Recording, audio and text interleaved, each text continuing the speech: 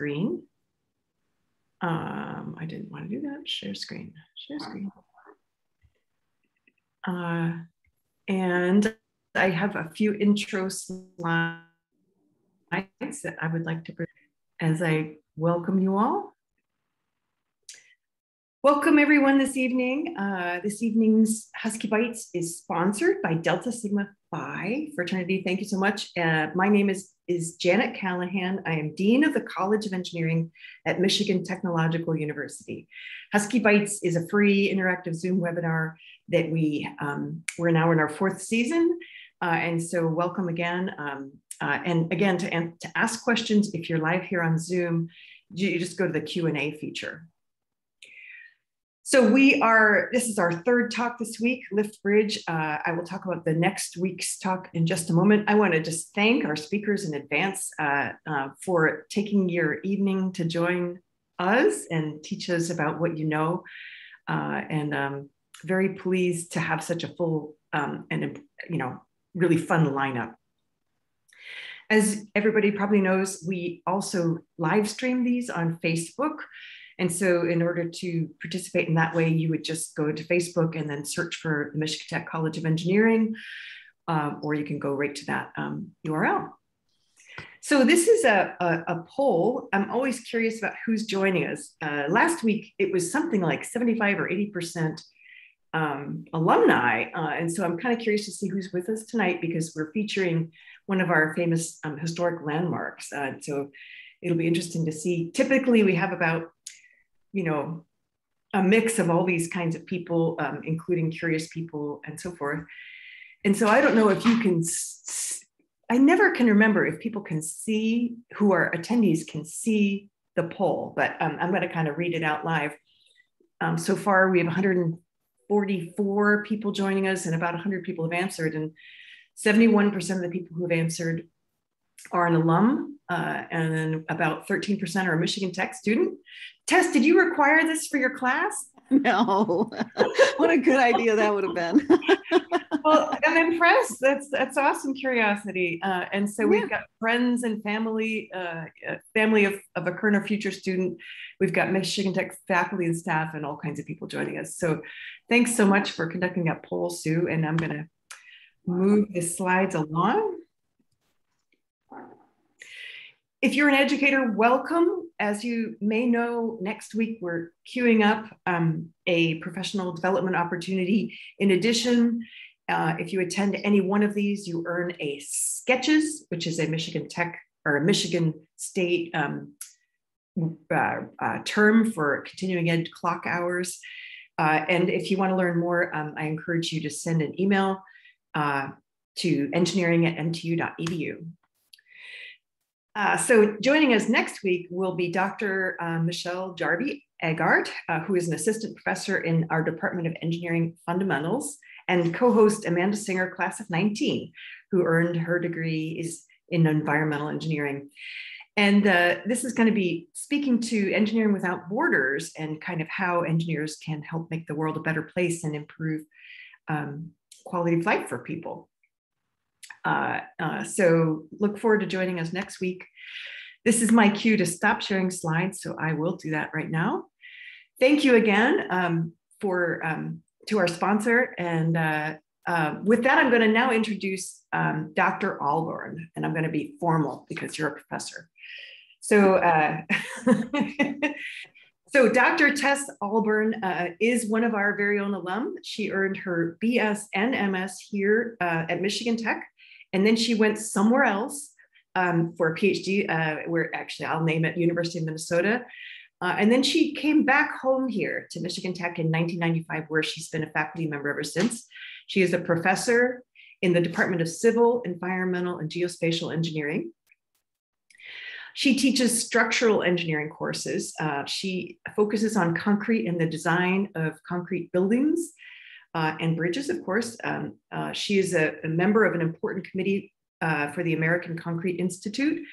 And this is the group that sets the standards and makes sure that the concrete that's being used is safe for us and will last the right amount of time.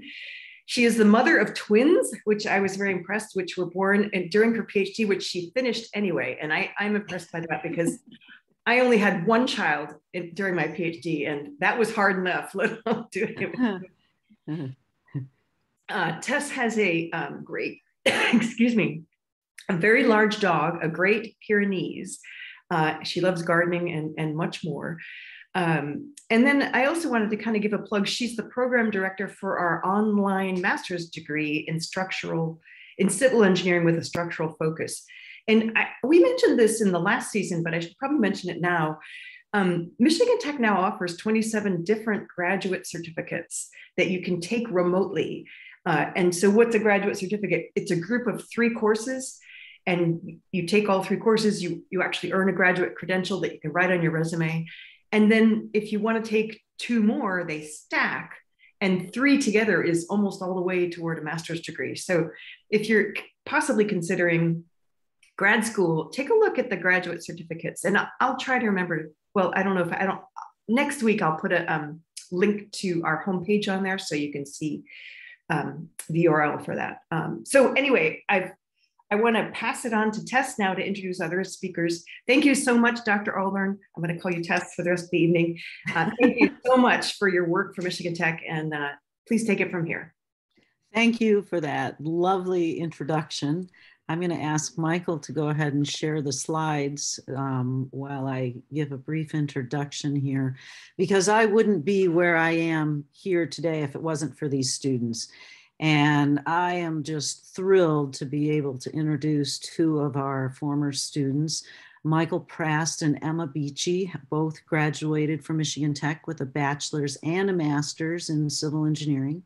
They finished up in 2019. Emma is currently out on the West Coast, and she's working for Corbin Consulting Engineers. She does a lot of work in industrial structural design, and mostly for semiconductor type facilities. Michael is one of us staying right here in the Keweenaw. He works for Fire Towered Engineered Timber, and in that role, he does a lot of heavy timber post and beam design projects all over the world. They are 2 of the best, and I am delighted that they are with us tonight because this project wouldn't have happened without them. One day I just happened to mention that maybe we should work on this, and in bridge design class, they were both in my bridge design class, and I mentioned this about these historic civil engineering landmarks and mentioned if anybody was interested. I thought the Portage Lake Bridge could probably, stand up to the criteria to receive this kind of award. And they walked in my office not too long later, and that's what we did. We started working on this. But it was really Michael and Emma that took this by the reins. So why don't we go ahead and switch to the next slide. And I just want to mention that this program, I see a lot of wonderful questions coming up. And what we have to offer tonight is to talk about the lift bridge and why it receives this ASCE Historic Civil Engineering Landmark. And it's a national designation. So I'm going to let Michael and Emma do most of the talking here because this was their project. They pulled it together and they've made it happen. So they're going to cover the history of all the Portage Lake crossings before we start talking about the current bridge. I also want to reflect on a couple of critical people that were involved. And part of the process is that the bridge must be at least 50 years old, and it must have unique features for both the civil engineering profession and for the nation as a whole. So then we'll wrap it up too, and we'll answer some questions that we see in the Q&A. So with that, I'm going to turn it over first to Michael Prast to start with some of the discussion. Okay, so Dr. Ahlborn kind of summed up what our goals of the whole project was to get this, the lift bridge on the ASCE National Historic Civil Engineering Landmark Register. It's a long name, but we had some certain criteria I had to meet. I had to be historical. We had to prove its historical significance, talk about the unique features it had compared to other projects, and then the ASE part of it, what did it do for the civil engineering profession, how did it contribute to the national and basically the larger region as a whole, and then kind of supply supplemental documents with that. So kind of, in case there's some people who actually aren't from the area or don't really know much about it, I'll go through a brief history of why everything's even here. The Keweenaw was the location of the nation's first mineral boom. So this actually happened before the gold rushes out west in the mid-1840s. It was very rapid growth, 92+% of all US copper was coming out of the Keweenaw here, all the way up until the turn of the century. And they continued leading production into those late 1800s, while also producing some of the highest quality of copper beyond that. Lots of up and downs over those years with the Great Depression and the wars and strikes and such, but still pretty profitable for most all of that time. And then mining in general was continued into the 1970s. And so that's kind of a overview of the history. So now narrowing our focus back to the Portage Canal here in this crossing. There were a few different crossings at this point. There has always been really one crossing and one location that people got across here. Some of the earliest forms was a ferry service. Then they kind of created a floating bridge, kind of gondola style kind of thing. Then they created a wooden swing bridge. You can kind of see in the top picture there. It only had one deck originally because in the 1870s, there was really just animal carts and pedestrians. And then it was adapted for rail in 1892 as trains became a lot more prevalent in the area. That's kind of the middle picture there, still wood. And then they decided to upgrade. So for the upper one, when you say a swing bridge, did that thing pivot? Yes. So the middle part there, it kind of built up a little bit. That part in the middle pivots. Wow. So then you'd have an opening on both sides of the pivot point. Sorry, didn't mean to interrupt. It's okay. And that's how all the swing bridges operated. And then they upgraded to a swing bridge in 1895, a steel swing bridge in 1895. This one lasted only a few years before it got hit by a steamer and knocked over the entire swing span. There's a picture of that next slide. And so I had to replace that part. But a swing span carried it all the way up until the lift bridge was built. So the swing bridge, the final steel swing bridge was...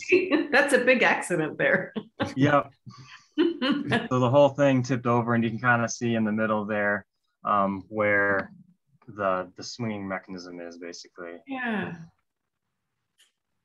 Interesting. It's a great picture. And so this swing bridge could handle pedestrians, it could handle cars, it could handle rail, and it could allow boats to go through. So why did they really need to replace it? Well, there were actually lots of reasons. It was, for one, structurally deficient. The foundations were failing, in part because they had to dredge it out on each side to make it deeper for larger boats to come through, but that affected the foundation. And so actually the whole swing bridge would tilt to one side. This caused them to have to shave off parts of one side of the swing bridge and add to the other side. There were rotting members and falling concrete down onto the decks below. And so it was just very deficient structurally. They would also have to spray the bridge with water on really hot days because otherwise the steel would expand and the bridge would get stuck. And then it was also geometrically deficient. It had a lot of narrow lanes from back in those early 1900s. Vehicles are a lot smaller, but they got pretty big pretty fast, to the point where anytime any large trucks came across, including snow plows, they had to stop road traffic from both directions because the bigger trucks needed to take over both lanes to get over. It needed to open for all boats because it was so close to the ground that even your modest pleasure boat couldn't get through. And then the openings themselves were a little too narrow for the larger steamships that were coming through. So we have our first polling question. Michael has given you some background of the status of the Portage Lake crossings. And the next bridge would be the lift bridge that we know today. So the question is, when did the current Portage Lake lift bridge open to traffic? And we have a poll going. Wow, you guys are really fast. There's 229 attendees online right now, and we have over 150 responses. So we'll let it go for another few seconds, and we're at 82%, 85% have responded. So what we have is, if you answered C, 1959, you were correct. 1925 and 1940 were early on when they had the swing bridges that we were just talking about. And 1972, well, a lot of us remember that, and the bridge was already here. So 1959 is the correct answer. Thank you for joining our poll. And now we'll let Michael continue on a little bit more about the current lift bridge history.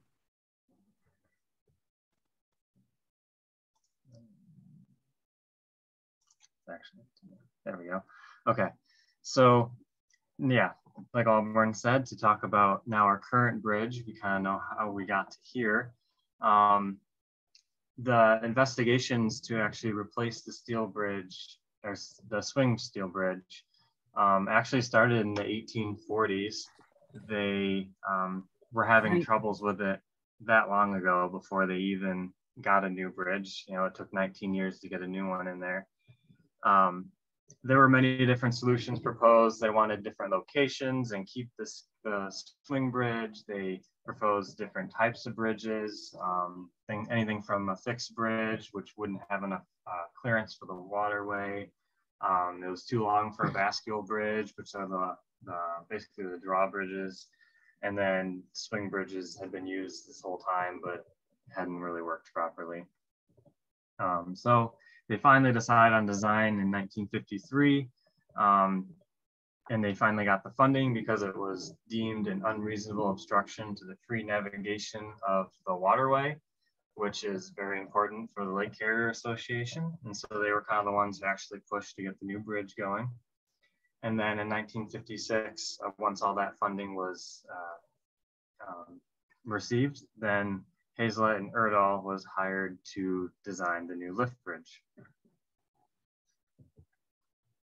So construction began on December 18th, 1957. So it was actually a winter start.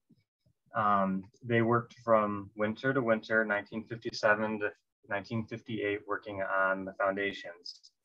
So the way that the foundations were done for the main towers and one of the support piers was to basically build a sand island and go with the caisson method. So they would build this island out in the middle of the canal, fill up with sand so it was solid. Then they construct, you can kind of see that sand island on that top picture there. Then they constructed what was called a caisson. And so it was basically a big hollow concrete structure. You can see that in that middle picture there, built on top of the sand island. And how the caisson method works is basically they excavate all of the sand and materials out from the inside of the caisson, and then it slowly sinks. And they just keep doing this and doing this until it gets down to bedrock. And once it gets a certain distance below the water level, they actually send people down there with shovels to excavate it out because they can't get machinery down. That's where we have to have it like pressurized, and everyone has to go through decompression and all that. And kind of where the Benz disease comes from is if you came out of there too quick and didn't properly decompress, then you would get sick. And then once that was sunk down to bedrock, they built the piers on top of that. In February of 1959, the steel components arrived. They then began just erecting everything. They started with the towers and building the approaches out to it as well.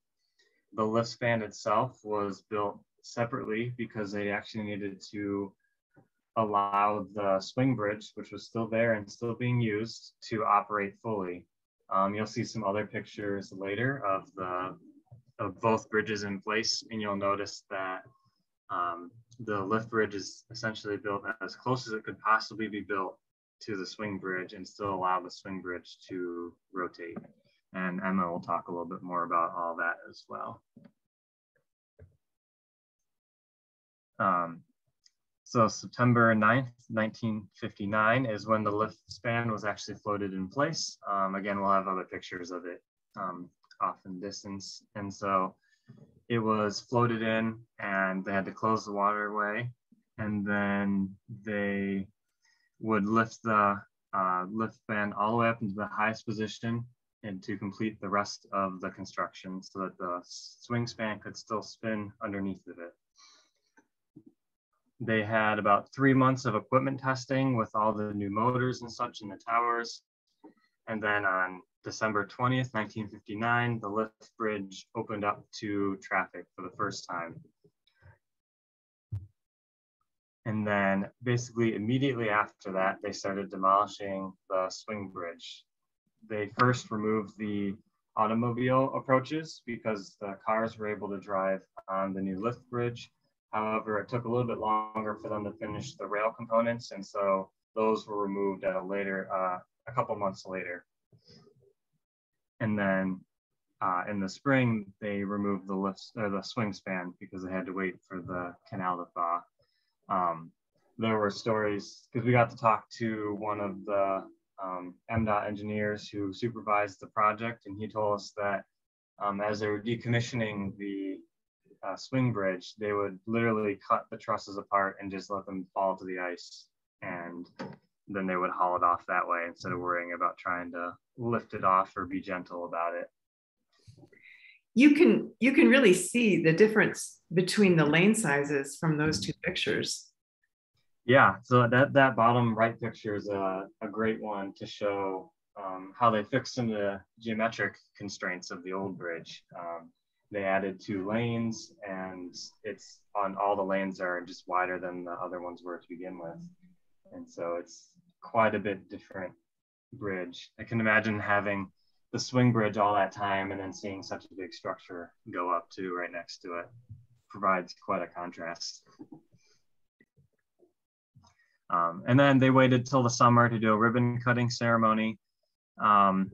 And then then the bridge was completed. It tripled the car capacity. They had less delays, larger canal opening. They maintained full rail and pedestrian access. And so the bridge performed quite well. That picture up in the top right corner is actually a pin from the original bridge dedication ceremony there. So that was pretty cool. I have that in my possession, given me by one of the National Parks people. And then kind of after the construction now, the last train went across the bridge in September of 1982. And then on June 2009, the bridge was 50 years old. There was a big Bridge Fest ceremony for that. 2015 to 16, which is much more recent, and Emma and I were here for this. They did their 50-year fix on the structure and fixed some of the electrical and painting as well. So there's a picture there of the, basically the lift span was disconnected from the towers for a while during the winter so they could replace all the cables and rebalance the counterweights and replace the balancing chains and all sorts of stuff. So. All right, so Michael touched on this. Oh, go ahead. Go ahead, Emma. I would say Michael touched on this a little bit, but there were a couple of people we wanted to highlight who particularly made a really big difference to this bridge happening. The first of those is Carl Winkler, who was the Houghton County Road Commissioner from 1930 to 1964.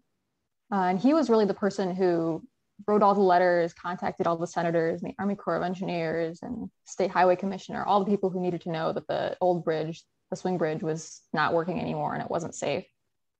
So I don't honestly know how long it would have taken or what this bridge would have looked like without Carl Winkler doing the work that he did. And then once design was underway, Tom D'Arcy was one of the design engineers working for Hazelett and Erdahl, which was the design company. And we were able to talk with him and kind of get his take on what made this bridge really unique and what made this bridge interesting from a design perspective. And that was really helpful for this nomination package. And he was also, I think, Grand Marshal for one of the Bridge Fest parades a few years ago, which was pretty neat. Right, he and his wife, they were Grand Marshals of the 50th anniversary of the Bridge Fest celebration. Yeah, so it's cool to see everybody who's able to come back to this bridge after a long time, for sure. And then there's John Michaels, who is on the construction end of things. He was with the MDOT construction crew, and he's in this picture on the bottom row, second from the right, is John Michaels. And him, along with another construction engineer, I think was L.H. Gilroy. I don't know if that's the same as the Tony Gilroy that was mentioned earlier. It is? Okay. Yeah, so the two of them took a lot of photographs and did a lot of documentation during construction, and then compiled that all into this really comprehensive construction history report, which then John Michaels was able to share with us, along with a lot of other pictures and newspaper clippings that were really super helpful for this nomination package. So, and there's obviously a lot of other people who have contributed to the history of this bridge, but just wanted to make sure we hit those three. So our next polling question is, how heavy is the lift span? If you think about this bridge, the center span goes up and down. It has traffic on the upper level. It had rail on the lower level. It can lift to different positions. How heavy do you think that center lift span is? Is it 250,000 pounds, 1.5 million pounds, 4.5 million pounds, or 10 million pounds? So we have, again, 233 attendees on tonight's seminar, and welcome again to all of you for joining us on Husky Bites. We have about 65%, 67%. So the guess is the correct answer. Let's tell you the guess. There were 6% that picked A. There were 50% that picked B. There were 36% that picked C and 8% that picked D. And the correct answer is C, 4.5 million pounds of steel in that lift span for this bridge. So thank you for participating in that polling question, and we'll let you go back to Emma. Tell us about some of the unique things about this bridge that made it special for its national landmark status. Yeah, so one of the sections we had to write about was unique features of this bridge, one of which is just the type of it. It's a double-deck vertical lift bridge, which is the only one of its type in the state of Michigan, really uncommon nationwide. I think the nearest just regular vertical lift bridge to this one is in Duluth. I don't even know where the nearest double deck one would be. And most of the bridges of this type, because they're so old, are mostly converted into either pedestrian bridges or bike bridges or just demolished entirely. And in contrast, this one is really well maintained, as evidenced by all of the recent construction projects that I'm sure a lot of the locals are sick of having to deal with. And then in addition to being really well maintained, this also has a really high level of use, not only in comparison to other vertical lift bridges, but also just in comparison to other notable Michigan bridges like the Mackinac or the Blue Water or the International Bridge. So that's pretty neat. And then finally, we touched on this in the last slide. The lift span weighs 4,584,000 pounds, which at the time of construction was the heaviest lift span in the world. And one of the cool things about this type of a bridge and the double deck is that it's able to accommodate a whole bunch of different modes of transportation. It makes this bridge really versatile and really useful for this type of crossing. In its fully closed position, obviously your upper deck is open for vehicles and your lower deck is open for rail or now snowmobiles. And your waterway is closed except for like really small stuff. The intermediate position, which I'll talk more about in a minute, is where you have your lift span is like partially raised. And so your upper deck is open for vehicles, and then your lower deck is closed. And your waterway is open for like medium to small marine traffic, which makes up the majority of the marine traffic going through this crossing. And then finally, in the open position, your upper and lower decks are both closed, and your waterway is open for all marine traffic, like say the Isle Royal boats, which are larger. And that's the only position that this bridge has where it's only open to one mode of transportation. Next slide, Michael. Sorry. Thanks. You're good. So this intermediate position is the first time we'd ever seen a double deck lift span used in this way. And as you can see in this picture on the left, what we mean by intermediate position is where that lift span is raised so that the bottom deck of the lift span functions as part of that upper deck, the upper roadway deck. And doing this allowed the number of bridge openings to be reduced by 63% in comparison to the previous swing bridge, because the most common types of transportation that use this bridge are obviously road traffic and then small watercraft. So that allowed this crossing to be a whole bunch more efficient, work really well for the area and the types of use that it was seeing most often.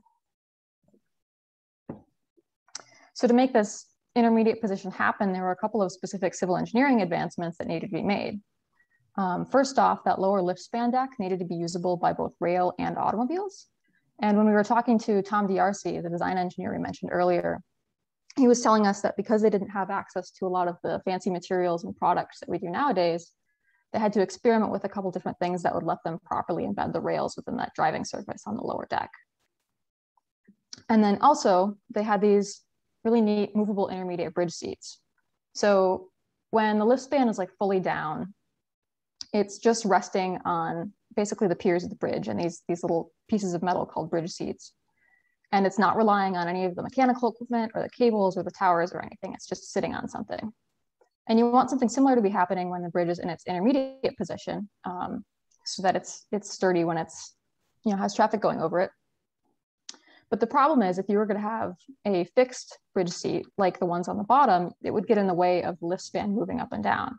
And so they came up with these really large beams located at each of the corners of the towers. And they're pushed out with these hydraulics and rollers. So when they put the bridge into the intermediate position, they raise it up just like a little bit higher than the roadway. They push out these giant bridge seats on these giant beams, and then they set the lift span back down on top of them. Something really cool about these is if you go just walk underneath the bridge, you can go and see them and see how massive they are to hold up that really heavy lift span. So now we're at our last polling question before we wrap up a few more slides.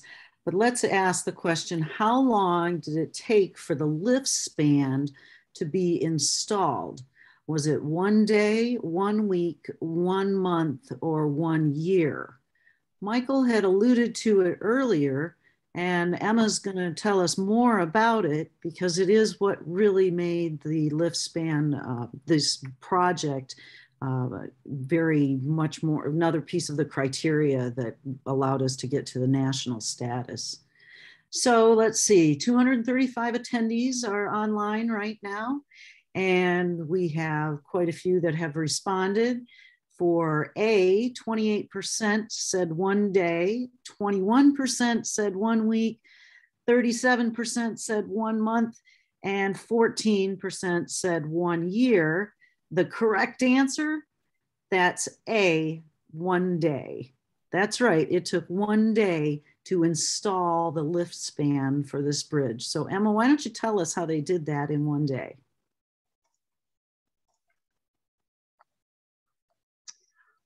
So the way that they installed the lift span was an early example of what we now call a bridge slide. And it's accelerated bridge construction technique that we still use today.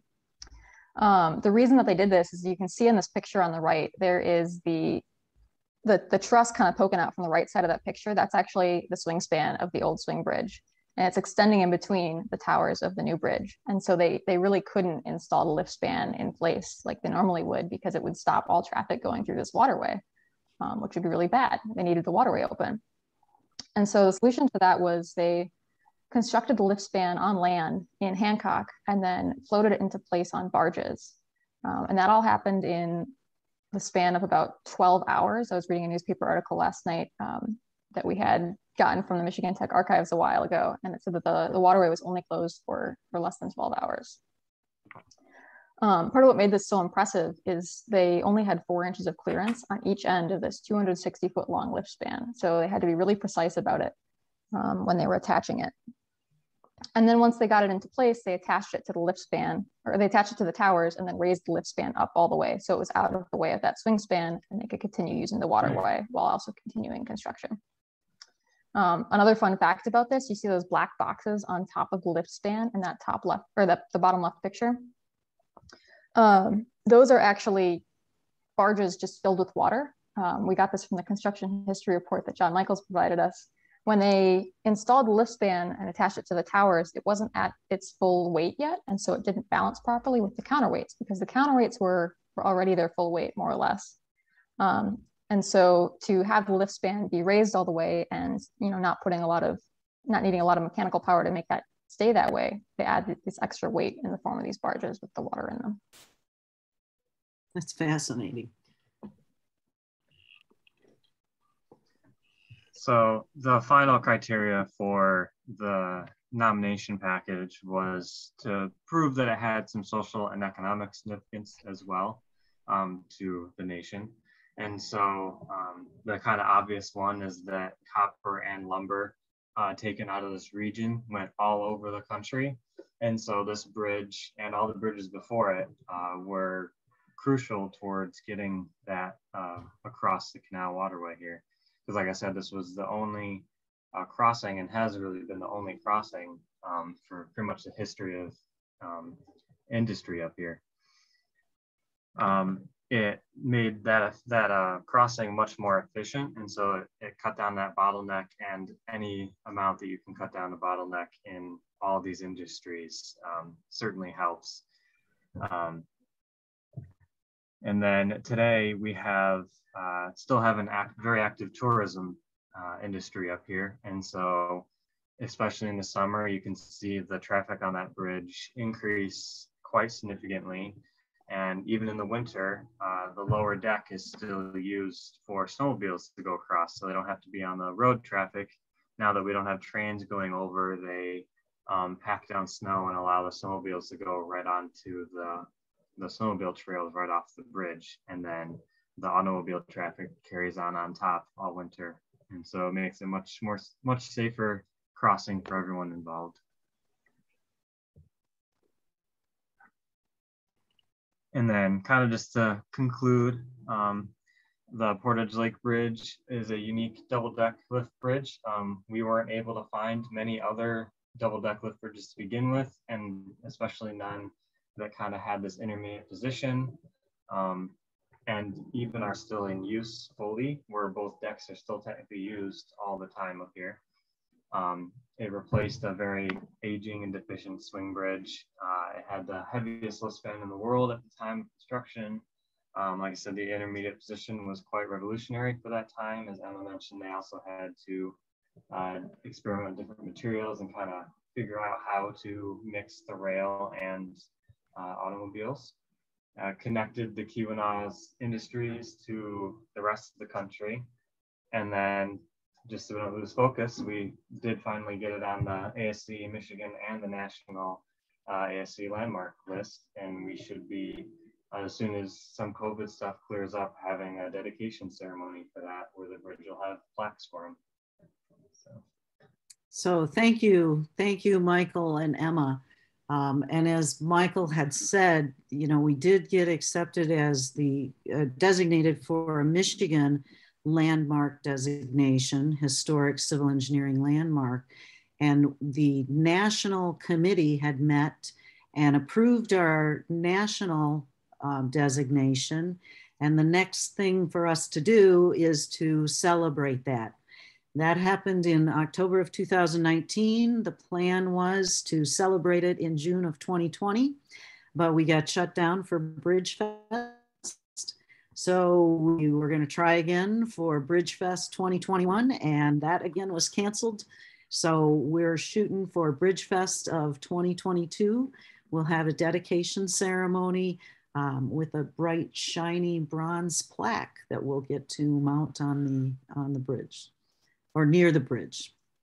So with that, we are certainly open to questions. We have a number of questions here. Again, thank you, Emma and Michael. So I'll just pop on one of these questions right away because it was a clarification. And when we were talking about the average traffic that was on the Portage Bridge versus the Mackinac Bridge, and you noted that one of the slides had maybe 30,000 AADT, and someone asked, what is AADT? So that's the average daily traffic that you can have on a bridge for any given time period. And it is about 3 to 4 times what the Mackinac Bridge sees on a daily basis, which is a whole lot, So there you go. So we have a number of questions in the Q&A. I'm going to ask Michael and Emma to pick one and answer one if they can find it or know of some that they have an answer to. I'm going to do the same thing. And I want to answer the question, who paid for these bridges? Even though it says who paid for these brides, we'll go for who paid for these bridges. So bridges, this is a public facility, a public transportation system. And so MDOT and federal funds were used to pay for the construction of this bridge. It is maintained through those types of funds. And if you follow those funds back even further, those are taxpayer dollars. So when you say who owns this bridge, somebody can say MDOT owns this bridge, but in my mind, it's the public that owns this bridge. And that's what really has been great. We've been able to see a lot of maintenance funding coming to the bridge, and we need it for another 50 years. We need it at least. We can't afford to do without a crossing. So I will add to that though, historically, I think it was Houghton County owned the bridge, but the rail companies actually helped fund some of the bridge. And for the first decade or so, they, like the Copper Range Railroad, actually operated the bridge. And so it was their employee who lifted the bridge and maintained it. And so the rail companies actually had a big hand in it historically until they started not needing to go across as much, and then they wanted their hands clean of it. So they gave it over to the state. Yeah. But they helped fund some of it and did also operate it because they were very, they really wanted that lower deck as part of the end package as well, instead of just being automotive, which I'm sure was part of some of the public's argument is they wanted just automotive up there or something. I'm going to quickly answer Alexandra's question. Yes, it's being recorded. To watch it later or just send a link to a friend, just give us a day to get it posted on the College of Engineering Michigan Tech website, and you can send a transcribed version. You can send the pre-show. You can send. You can share it with your friends. Yeah.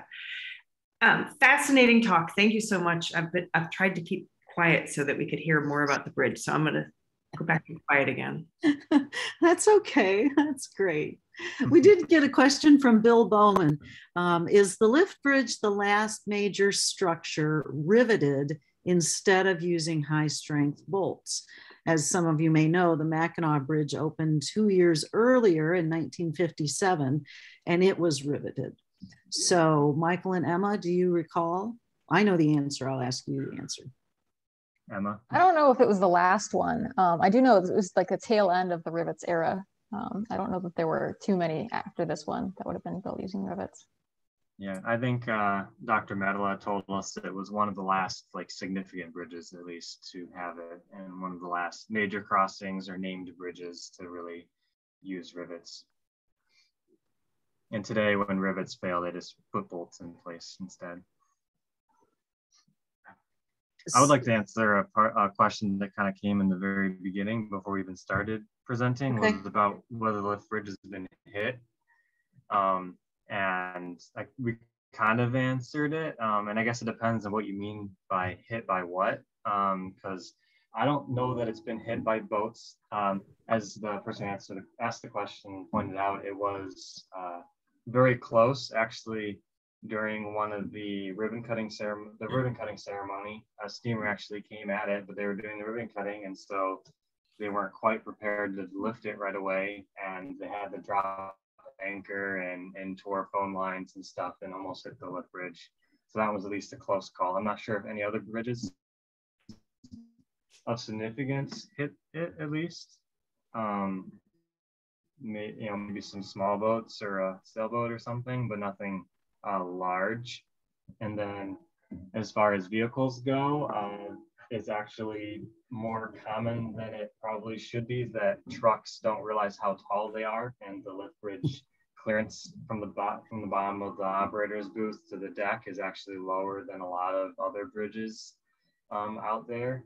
And so a lot of bridges have hit the cross beams near the operator's booth or on the opposite side of the bridge. And so if you walk up there, you can see a lot of damage from trucks hitting it. And there's some deflector plates up there now to try and help save it. But so it gets hit by trucks more than anything else. And I witnessed one of those. I was on one of our alumni's boats kind of harbored there, and we heard this screeching, grinding crash, and it was it got stuck. They had to like analyze and see what's going on, and yeah, it was pretty dramatic. But the bridge wasn't damaged, I assure you, but the truck was. Yeah, those high load hits. Sometimes, people just don't realize how high their vehicles really are. And this bridge it has the clearance that was required when it was built, but clearance today for new bridges is taller. So you really have to be careful with the clearance on the bridge. There is a question or a comment here. It says there's a movie about the building of the bridge. All good UPER students watched it in school. Mm-hmm. And I think, Emma, if you have the link to that, could you post that can we do it in the chat box so that everybody can see the link to that?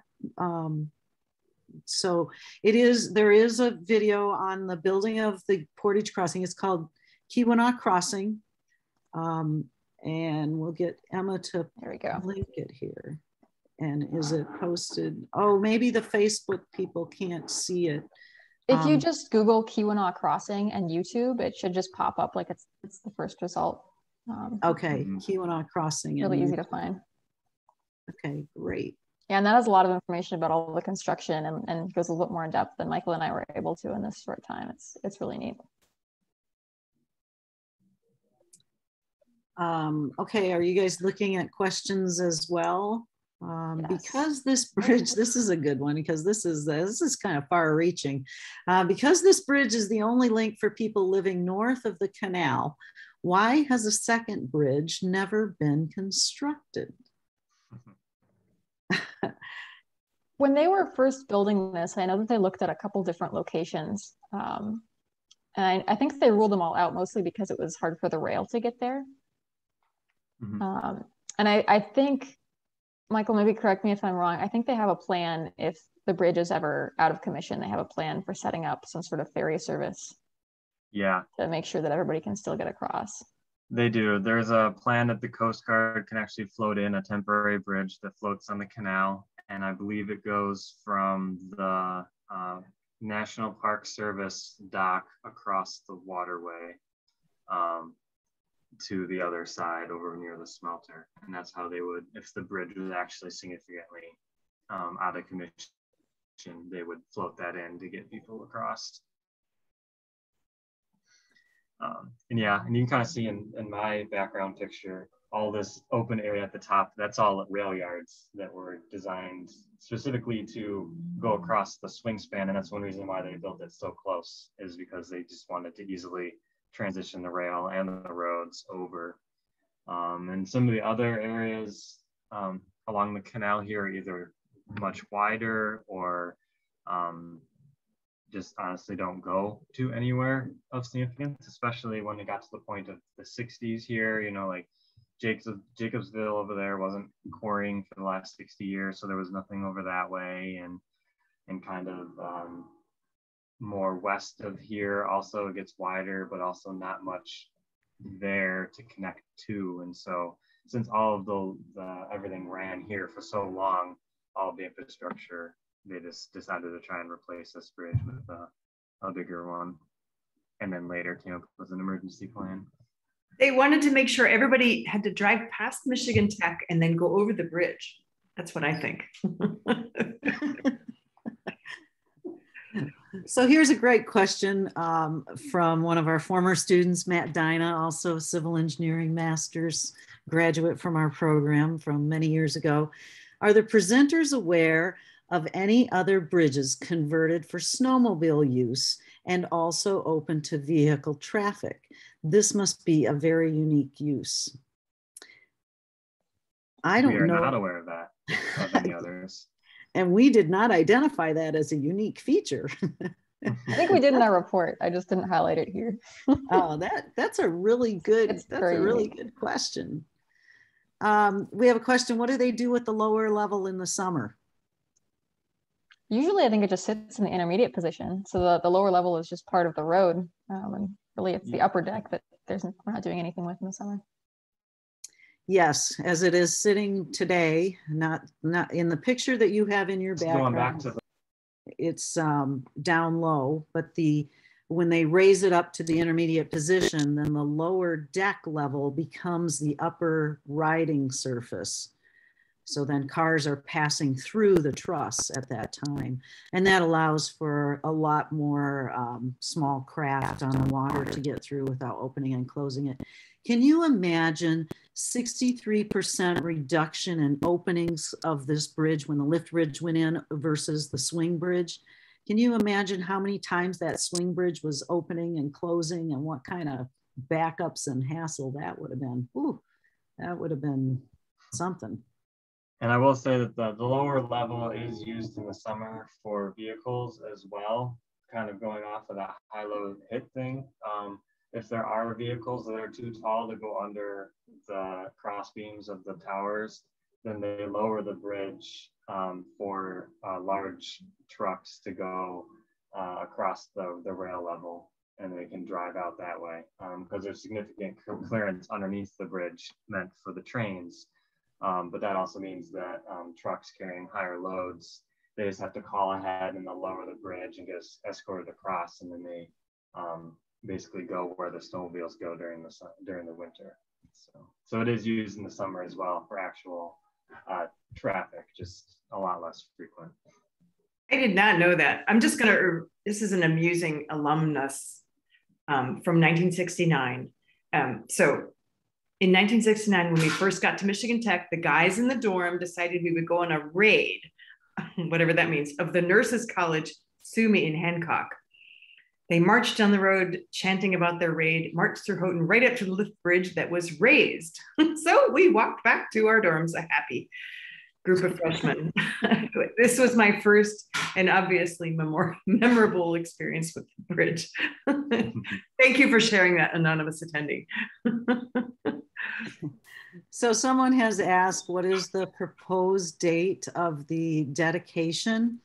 And right now we have the tentative date is set for the Friday of Bridge Fest, which is June 17th, 2022. That's tentative because we still have to confirm that there are some officials that need to attend, and we're trying to get those calendars cleared. So that's our proposed date, would be to be the Friday of Bridge Fest and have it Friday morning so that the community can celebrate the bridge with us. Somebody asked, what is the expected lifespan of the bridge? How long can we expect this bridge to last? And when we design bridges, we used to design bridges for a 50-year lifespan. Today, we've designed new bridges for at least a 75-year lifespan, and that's based on reliability and structural analysis methods. But when it comes right down to it, if you take care of your bridge should be there for as long as you need it to be there. And so the way we look at the bridge today, it's more than 50 years old. It's getting a huge overhaul. In 2015, it started. to get all new cables and a lot of replacements. And now they're currently working on the expansion joints for the bridge. When the current construction, as you and I know it, because I'm driving over the bridge twice a day, when that finishes up, it'll go back into the lower position for the winter, and we'll be driving on the upper deck. And at that time, they'll be working on the motors and some other parts of the bridge that they can work on during the winter time. That fix is expected for, you know, another 50 years. We really have done a great job at maintaining this bridge. MDOT has really done an excellent job, and we are fortunate to have it.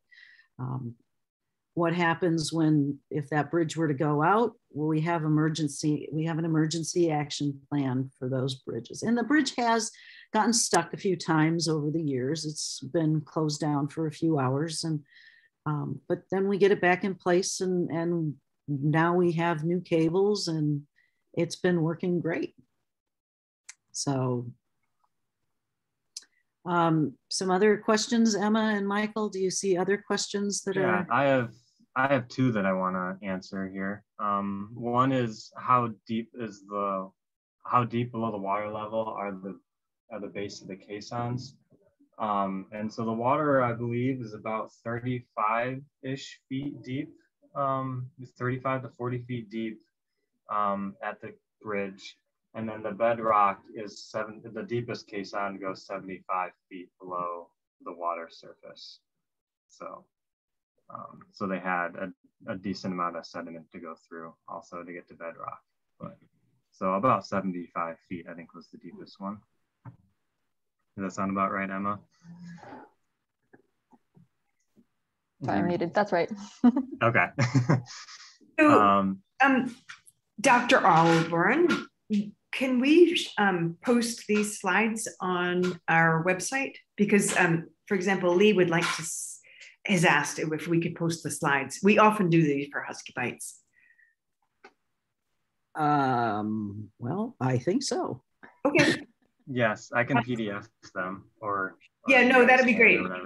PDF them and send them to Sue, and we'll make sure that they are up on the Michigan Tech College of Engineering Husky Bites website. So my goal in having Husky Bites, I want people to be able to Google Husky Bites and not see pictures of dogs biting children. I want Husky Bites Michigan Tech's Zoom webinar to come up first.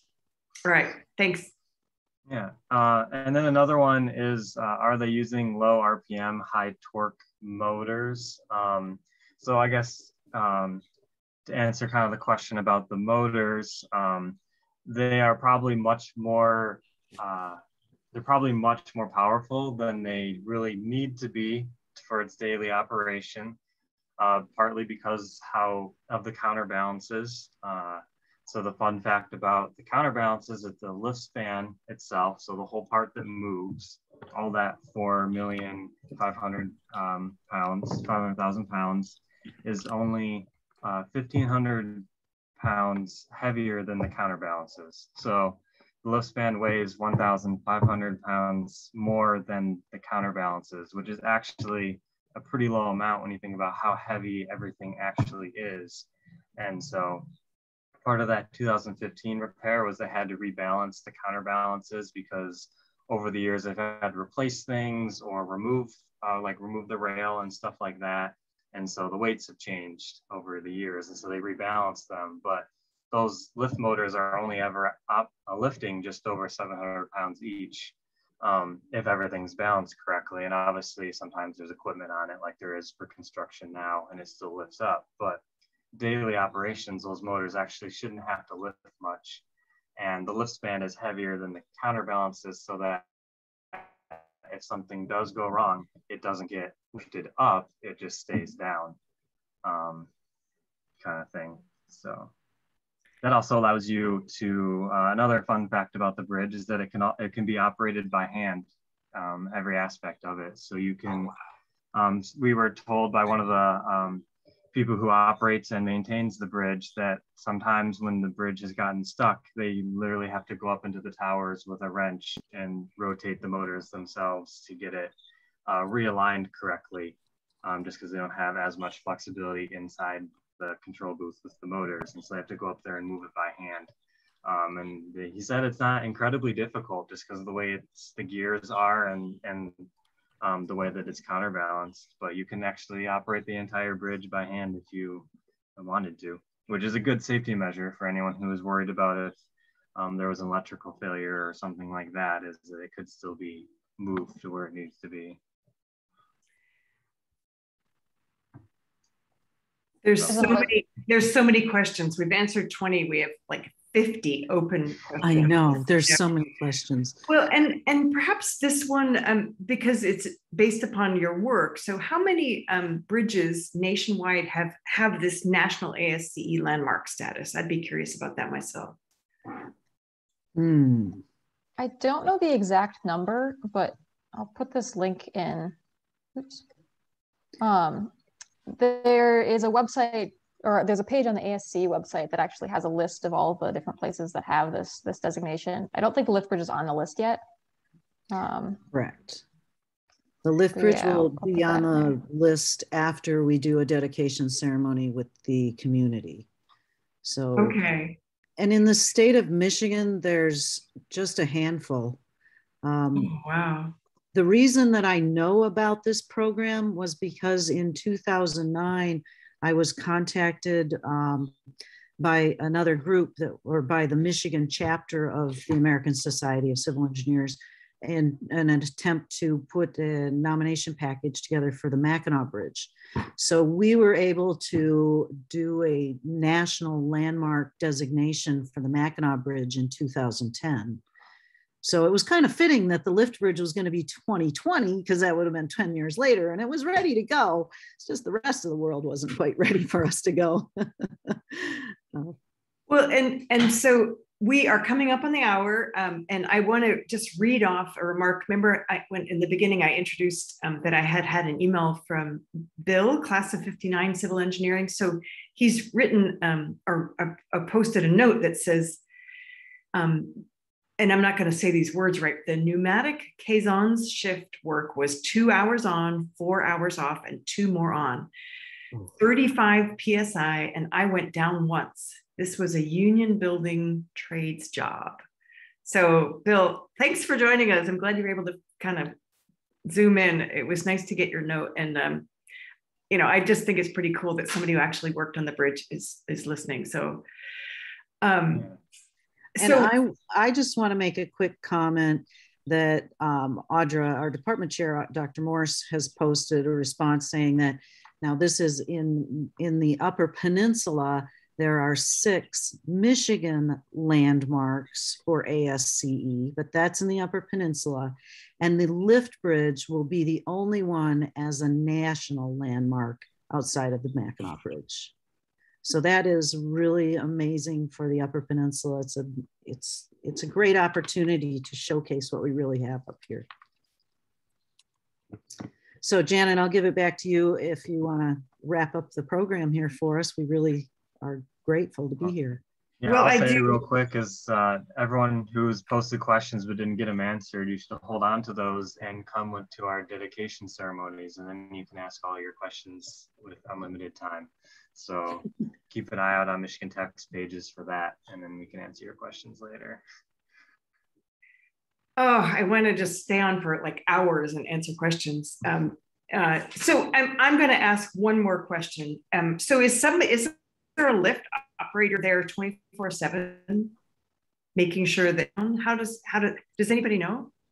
They used to have an operator there 24/7 when there were a lot more ships coming through, but now they have just kind of dedicated no lift hours, which are like in the very middle of the night when no one really should be out on the canal anyway.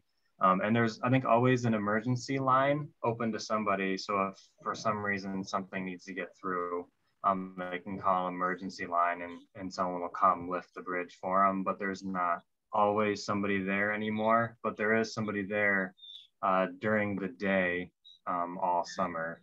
Yep. So if you're walking across, there's probably a guy in the booth there watching you. But Well, and to wrap it up, I'll just say a few words and I'm going to pass it to Michael, who will pass it to Emma, who will pass it to Tess to say our actual closing words. I personally want to thank everybody for joining us tonight. I believe we've had a record attendance. And it's just so fun because there were actually questions being posted on Facebook Live that were being typed into the Q&A. So it's been, I learned a lot.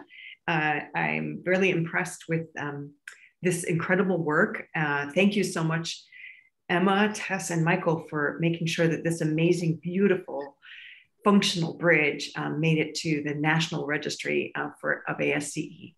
So to you, Michael. I guess I don't have too much extra to say. Just it was a lot of fun learning about this bridge, and I currently live downtown Houghton, where I get to see the bridge every day. So it's kind of nice to know about it, and I get to nerd out to all my friends who come visit as we walk by. So it's definitely a neat bridge, and anyone who's not from around here should, you know, come up this way, see the community, and then also, you know, appreciate the bridge too. Emma. Well, I don't live in Houghton anymore, so I'm a little jealous of Michael being able to see it every day. But I really had a good time doing this whole project and this whole presentation, and definitely encourage everybody to go out and take a walk over the bridge, see if you see any of the cool features that we talked about. And yeah, glad I got to do this. Tess, thank you for your work with these amazing graduates and for your work across your career. Close us out. Thank you. Thank you, Janet, for inviting us. Thank you, Michael and Emma.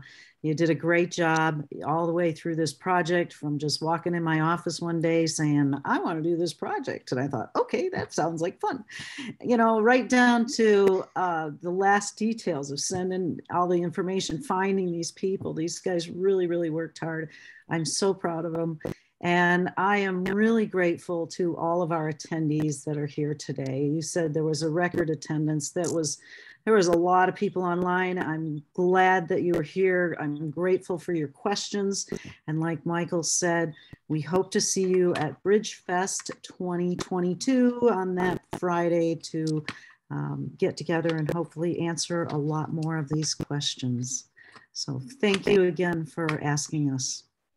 You're welcome. Good night, everybody. Have a good evening. All right. Bye now.